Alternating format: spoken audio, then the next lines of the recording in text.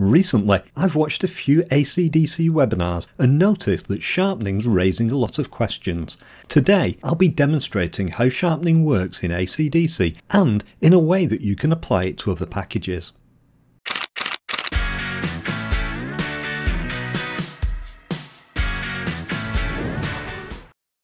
Hello, I'm Whalley. Welcome to Lenscraft. After watching a few ACD webinars recently, a lot of people seem to be really struggling with correctly sharpening their images. In the first part of this video, I'll explain each of the sharpening tools in ACDSee before looking at how to apply them in practice. Once you understand the tools, you'll find you have complete control over sharpening any photograph.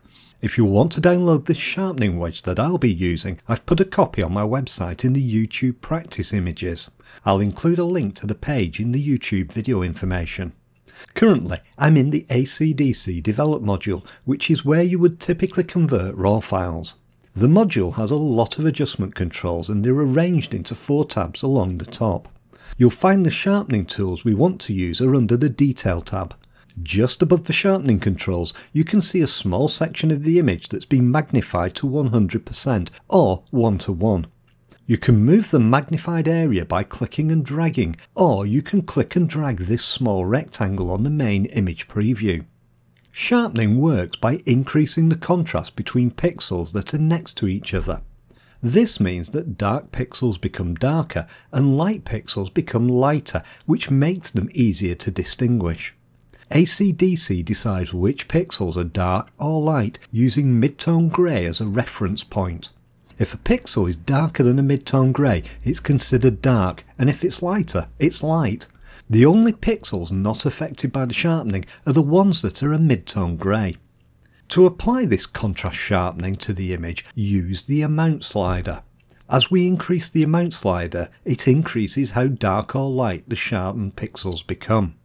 At higher level, dark pixels could even turn black and light pixels turn white. To help you see what's happening, I'll zoom my image preview up to 1:1 magnification.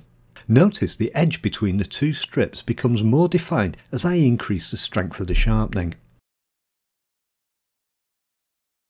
If I zoom to 200% magnification, you can see a little bit better the pixels beginning to turn black and white along the edge. This is a sharpening halo.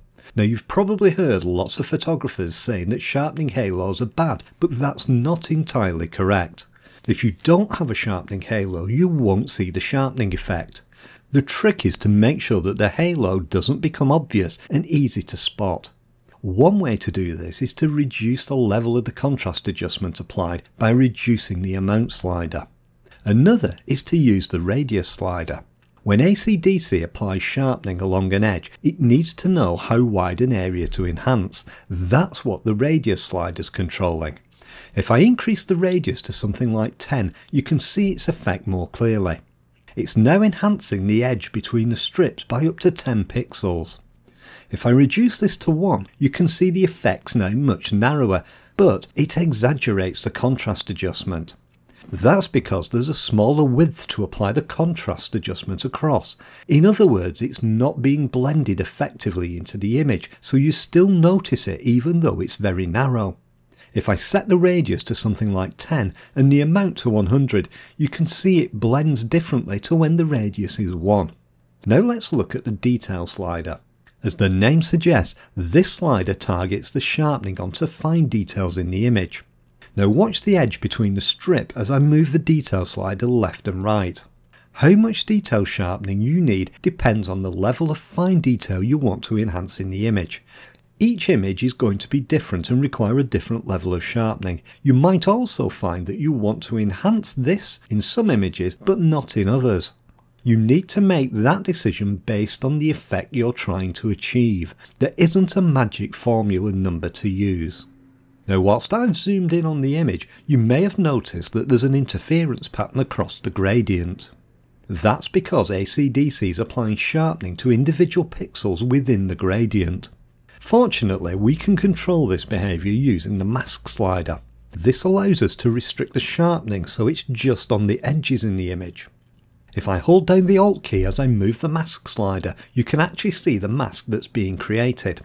At 0, the entire mask is white, meaning the sharpening's applied to every pixel across the image.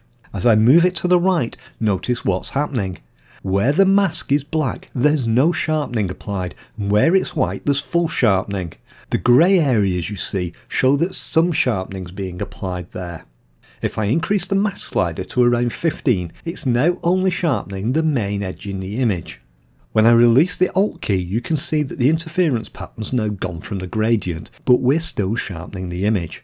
If you wonder why I keep talking about edges, it's because the software is trying to detect edges and sharpen those. That's the basic principle behind sharpening. If you increase the contrast along an edge, you make the edge easier to see and the image appears sharper. The way it detects these edges is by comparing pixels that are next to each other to find where there's a contrast difference. How much difference there needs to be before extra sharpening's applied is controlled by the threshold slider. As you move the threshold slider to the right, there needs to be a greater and greater difference to apply the sharpening.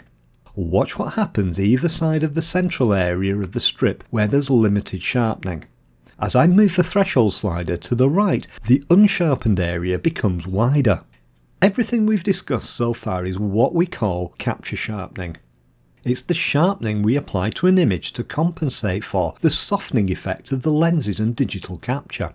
But there's another type of sharpening that we can apply called creative sharpening. We apply this selectively to areas of an image to sharpen or blur them. If I open the Develop brush in ACDSee, I can use it to select the central part of the strip.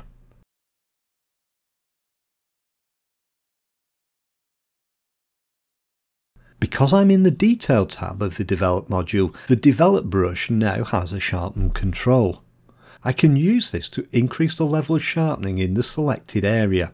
If I move it in the other direction though, it reduces the sharpening, and at higher levels it'll even blur the detail. Now we've covered all the tools, let's apply them to a real image. I shot this image in Death Valley and there's a lot of fine detail in it that I want to sharpen. I'll start by increasing the amount slider to make the main image detail appear sharper.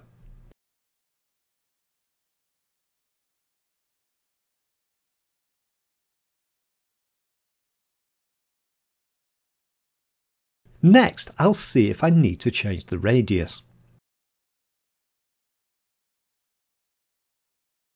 A radius of 2 appears to work quite well for this image. Next, I'll check the detail slider because there's a lot of fine details here that I want to enhance. If I look around the image, I can see some areas of the image are looking a little bit grainy and gritty, which is probably because I'm sharpening everything. To fix this, I can use the mask slider to restrict the sharpening to just the edges.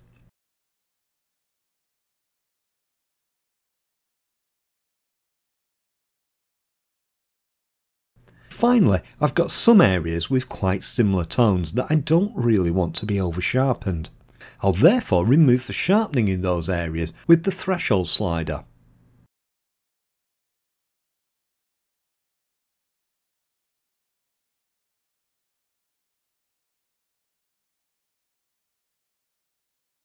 When I turn the sharpening off and on, you can see the difference that it's making.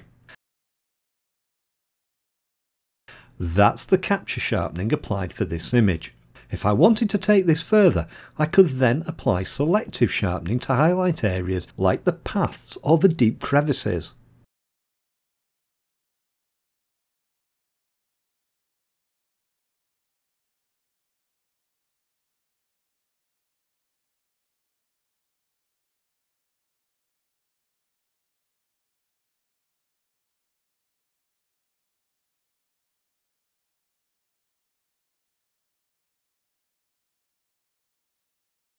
I hope this video's helped clear up some of the confusion around sharpening.